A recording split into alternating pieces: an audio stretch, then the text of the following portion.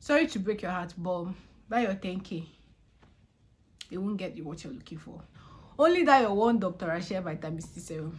You want to use it and cure your acne. You want to use it for your hyperpigmentation. You want to use it for your dark spots. You want to use it for your sunburn. Kilo day. Laughs in brokenness.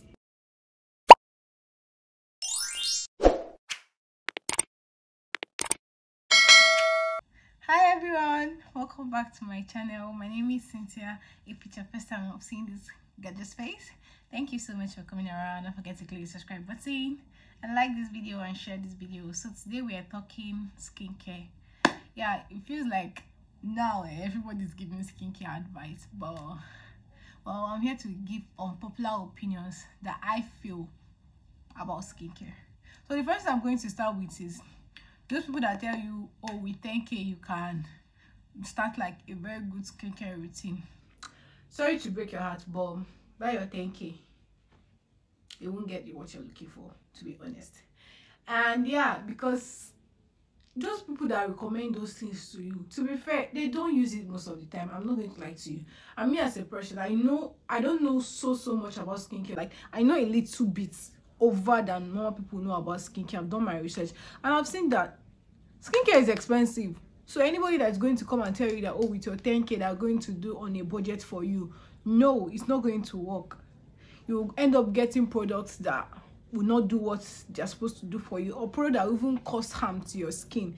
Because the truth is that before you get a well-formulated product that have gone testing, packaging, every other thing, and they're coming to sell it for you for 2K, how much is the packaging?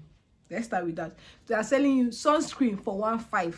It's not just sunscreen 1.5 and you have mind to go and buy it. How much is the packaging? How much is everything? The process of making it. Then what is now inside? So that alone should tell you that, okay, you are going in for it. And then when you get it and then people are coming to do review about it, I say, oh, I got this sunscreen for 2,000, living white cast. What were you expecting?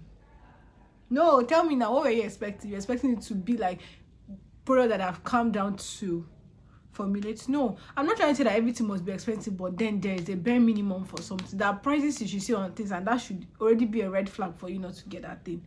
That's the truth. Number 2 unpopular opinion is that everybody is using vitamin C for everything, basically everything. Only that your one Dr. Share vitamin C serum.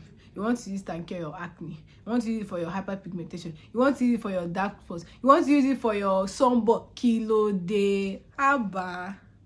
That Dr. Rachel, only it. I feel like that's the one that is shocking people now. Dr. Rachel, everybody, Dr. Rachel, Dr. Rachel. Basically because it's cheap. Yes, I understand.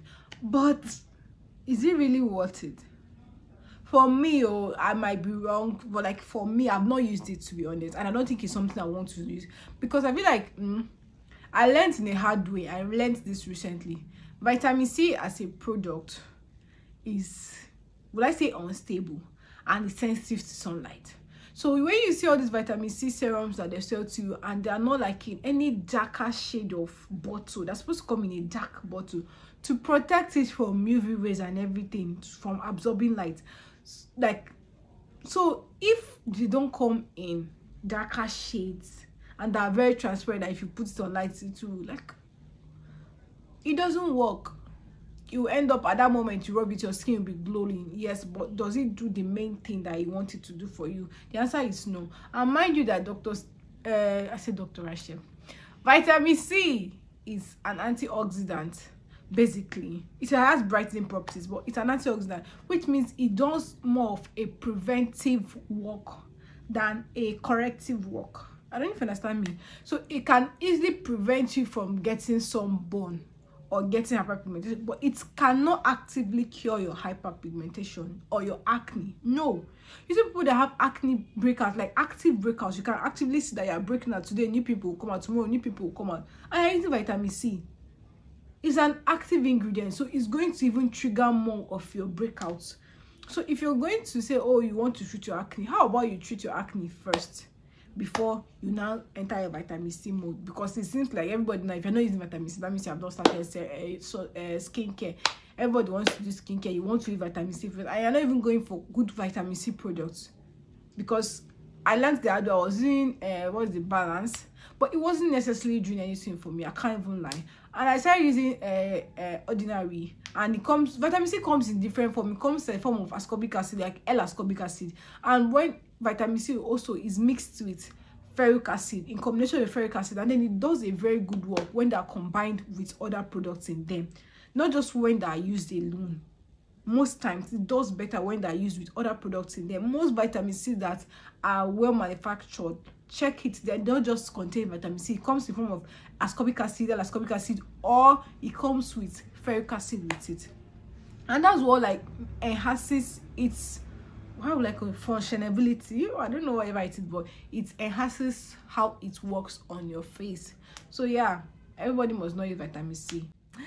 So yeah, that is the second thing. So number 3 unpopular opinion I have about skincare is that right now skincare is becoming ridiculously expensive. Yes, if nobody is saying it, I'm going to say, because I don't know if it's just the hype of the moment or the rave of the moment now, because is skincare actually overhyped? That's the most question that people say. Is skincare overhyped?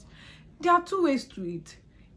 From an angle, it might be. From an angle, it might not be. Skincare is not overhyped for me in the sense that you protect your skin. You have to take care of your skin, because it's not every time you're going to have to wear makeup. At some point, you have to actually be very comfortable with your skin, very confident with your skin. And also, your skin is like the main part. If you're not taking care of your skin, where are you going to take care of? Exactly. And all these things are going to prevent you from cancer, from other things, from using fake product, from using bleaching cream, all of those stuff. Yes, we know. But the prices that you people put on some things right now is outrageous. And yeah, our economy is shaking. So imagine this I used to buy for like 7K. I'm now buying for 13K. I'm looking at myself. This Tiam, this thing. I remember when I started skincare last year in November, I bought it for like 6.9. Tiam now is 11K. Where do I want to get it from? It's ridiculously expensive. Everybody is hyping it up. People, you don't even know the one that is fake. You don't know the one that is real again. They will say fake for 11K. They will say original for 11K. How do you differentiate it? So for me, I better, before you buy from any skincare product from any online vendor, make sure that is a trusted vendor. Go to their website or go to their pages, check reviews. Reviews don't lie. Go and just check the comments people are leaving under their pages, because it's you have to be able to know that these people are certified skincare vendors before you buy from them, because you don't want to fall prey of buying fake products that will now cause harm to you. That's not what you're looking for. You're looking to glow your skin and not to cause more damage to your skin. Number 4 unpopular opinion I have about skincare is that a lot is going on. There's this time I open my FYP. Is that what it's called? Yes, my FYP. Today people are doing cold steam. Tomorrow they're doing warm steam. Next tomorrow they're doing what facial. The next tomorrow they're doing vampire facials. I'm like, this skincare that I'm trying to put myself inside. Laughs in brokenness. Because what? So many things are coming on. It's good though. Tomorrow you see Botox. Tomorrow you see another one. I'm like, oh. I don't know at this point. I really don't know, because there's a whole lot in skincare than just using the products, to be honest. You see people that their skin is giving glow, glass skin. Some people are naturally blessed with good skin. There's no dispute of that fact. Why some other people have skin concern and have to put in more effort to their skin. So when you see people that their skin is glowing and they just say it's just on the product, ask in depth. Most time they do facials twice a month or once a month. It's not small facials, so they'll do cold facial, they will do one facial. No, mommy, they will do vampire facial, they do everything. They'll do micro needling. Is it micro needling? Yes, that's what they call it. They'll do all sorts of things. So they'll do chemical peels. So they're putting enough money in their skincare. I just want to go and copy it because of the one that's showing you, oh, my money written this one. You want to go and copy that one. I don't think your skin is going to do like that. No, it's not going to do like that. Sorry to break your heart, but it's not going to do like that, because they're spending money. They are spending money on their skin. Are you ready to spend it? And yeah, the last but not the least opinion I have about skincare is that skincare does not have immediate action. unless it's a hydrating product, unless it's nail machine, unless it's hyaluronic acid, unless it's a hydrating product, that's when you're going to see the effect immediately. But if it is antioxidants, if it is exfoliants, if it is any other like product, it takes time, it works over time, so you need to be patient, you need to be consistent. Anybody that is selling any product to you and tell you that in 1 week your skin is going to glow is a lie. Run. That product is a bleaching product. There's no product that works like magic. 2-3, they'll tell you 3 days it will work on your skin, you will start glowing, it will clear your hyperpigmentation. It's only one product, they'll tell you to clear your hyperpigmentation, to clear your acne, to clear your sunburn in 1 day or in 3 days, and you want to go and buy it. That's thing you're looking for, you're going to see it. Yes, you're gonna see it, because what were you thinking? Something that have taken that much time to accumulate, hyperpigmentation that have stayed for like 1 year, you want to clear it in 3 days.